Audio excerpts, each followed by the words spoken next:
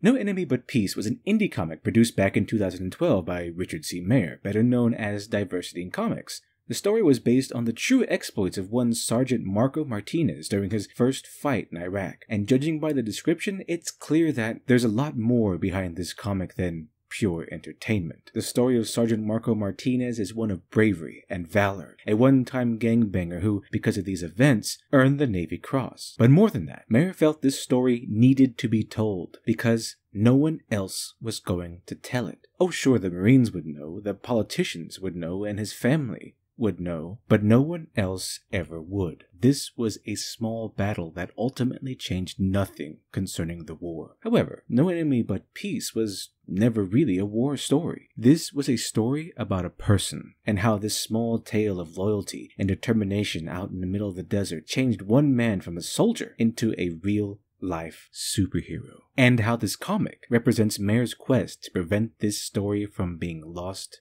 to time.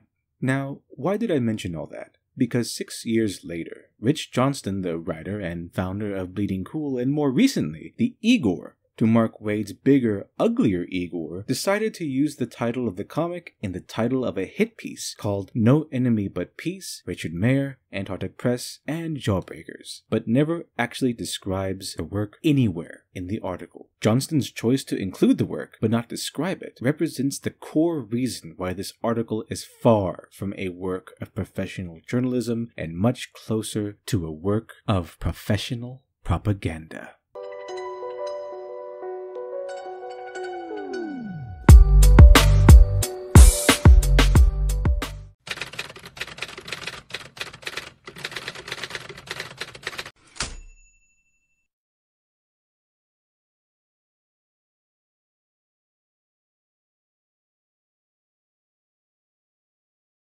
Bias in the media has become less of an opinion and more of an obstacle for the rest of us to work around to find the truth. And although it can be cathartic to shout things like fake news, there needs to be a follow-up. Exactly why is something fake news?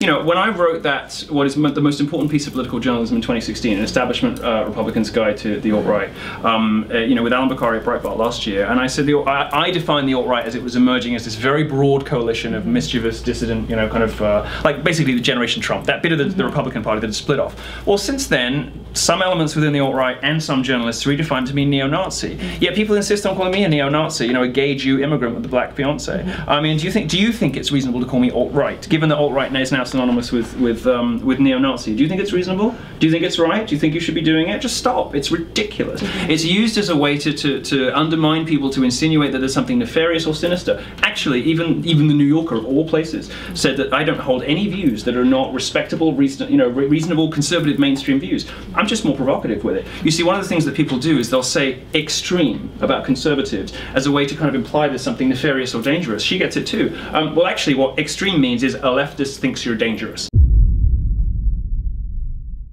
In the 1890s, a Russian physiologist by the name of Ivan Pavlov was testing the possibility of classical conditioning in dogs. Pavlov was able to create a certain response from his dogs by linking a neutral stimulus, a bell, with a non-neutral stimulus, food. Obviously, the dogs don't care about the bell, but they do care about the food. They only reacted to the bell when they got food every time it rang. We have a similar relationship with words. Writers often use that fact to manipulate the reader's emotions, and Rich Johnston is no exception. For example, let's look at the title. In the article, Richard Mayer gets plenty of attention, Antarctic Press gets plenty of attention, and Jawbreakers, well, only gets a mention, but I'll address that in a moment. No Enemy But Peace, however, makes up the first 4 words in the title, but the very first paragraph is the only time the comic is referenced in the entire article. And notice there's no mention of Sergeant Martinez, nor anywhere are the reasons behind Mayer's comic even explored. So again, why would Johnston use the title so prominently if he's not going to talk about the comic? Easy, because the words "No Enemy But Peace"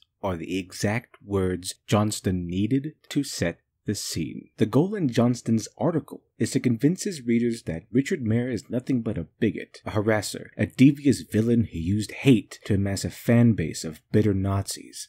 Imagine you're a third party getting your information about the Jawbreakers incident from Bleeding Cool. The first paragraph tells you that this evil man behind Jawbreakers, this internet supervillain, began his journey into comics with a work called No Enemy But Peace. Without context, this fits right into Johnston's hands. Of course, the Cobra Commander of comics would begin his unholy crusade by declaring that peace is his only enemy. Need more convincing of Johnston's biased and deceptive wording? Of course you do, and I'm more than happy to oblige. The work is saturated with examples. So saturated, in fact, that we don't even have to leave the first paragraph. The line, "He was a writer and artist struggling to work professionally in the comics industry," would be fine on its own, but paired with the biased nature of the article, it gives Mayer the somewhat villainous motivation of lashing out against established comic pros in a ruthless campaign of revenge. The line becomes especially deceptive if you consider the original Kickstarter alluded to in this article gave no indication that Mayer wanted to break into the comic books industry at all. In fact, the reason behind the comic is stated directly on the page. And I quote, "Shortly after the battle, when my friends who had been in the thick of the fight told me of the heroics of Martinez, Tardif, and the others, I was shocked, astounded, and deeply proud to be in the company of these Marines. When I returned to the States after finishing my deployment to Iraq, I was equally shocked and astounded that no one had heard of the incredible bravery exhibited that day. To the rest of the world, it was as if the battle simply never happened. But bravery matters. Loyalty matters. Tales like this should not be forgotten." Does any of that sound like Mayer was interested in entering the comic books industry? And the Kickstarter, along with the later reference to his first Jawbreakers crowdfunding campaign, stand as the only evidence to that claim. But by telling us this 2012 Kickstarter was Mayer's attempt to work professionally in the industry, when there was no definitive evidence to hint that at all, Johnston easily set the foundation for the narrative he needed to construct. That Richard Mayer is a hostile, bitter comics reject who used his need for revenge to amass a fanbase of evil minions. Oh, and don't think I've forgotten about the comics themselves, though Johnston obviously did. Or did he?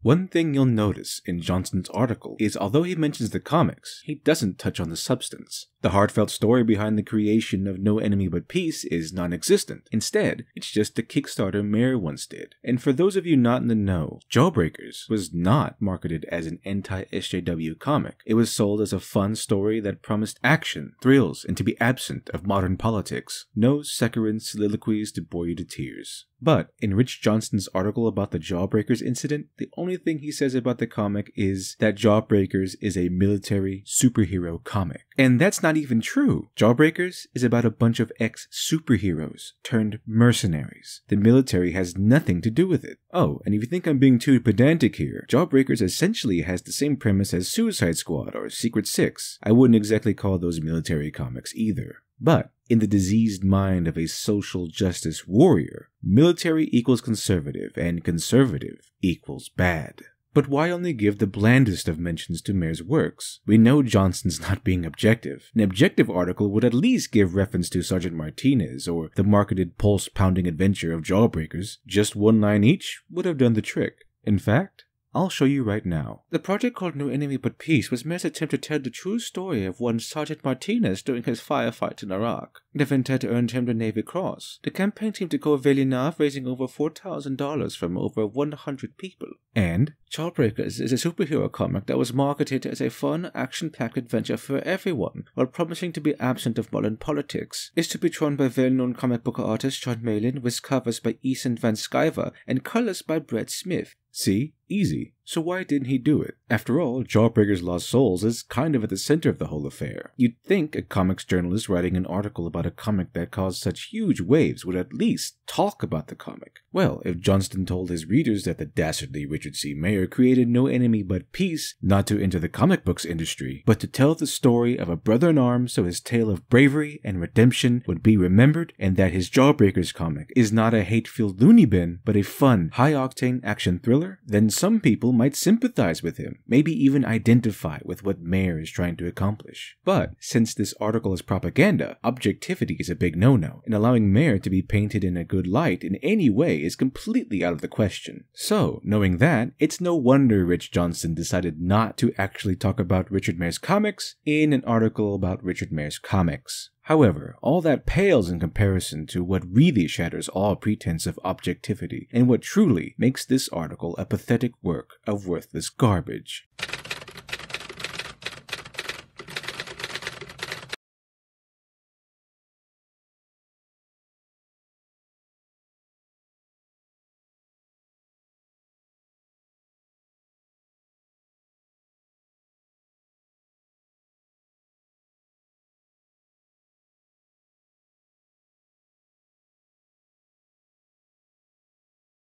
Spreading fear and doubt is a method used to sway public opinion against someone by offering negative or even false information. The goal here is to undermine the target's beliefs. Seeing as how this article is presented as journalism, Johnston relies more on spreading negative information in order to undermine both the character of the Jawbreakers crew and the titanic nature of their success. We start off with Johnston naming off the Jawbreakers crew, and it's fine until the very last line. It was his second attempt to crowdfund a comic, but this time he had star status and supposed to buy big names, undermining their colossal success by implying that the big numbers attracted by the Jawbreakers comic was only possible because John Malin, Brett Smith, and Ethan Van Sciver brought along their fan bases. Then Johnston really gets started. First, he says Richard C. Mayer is a hateful man who runs a hateful YouTube channel where he makes video after video throwing insults at progressive comic creators. Then, after telling his readers about how toxic Diversity&Comics is, he tells his readers that John Malin and Ethan Van Sciver were outcast from the comics community for attacking other employees, making them sound like unhinged madmen, which undermines the good nature of the project. Let's keep in mind that Ethan Van Sciver may have agreed to create a cover for Jawbreakers, but he isn't a core member of the Jawbreakers crew. So it's pretty clear why Johnston chose to include Van Sciver as if he were. That way, he could link the dirt he collected on Van Sciver to Jawbreakers, further undermining their goodwill. So by this time, it seems like the comic books industry's newest, most powerful villain, Richard C. Mayer, has begun to form his own Legion of Doom, forming alliances with other supposed industry villains who they thought defeated.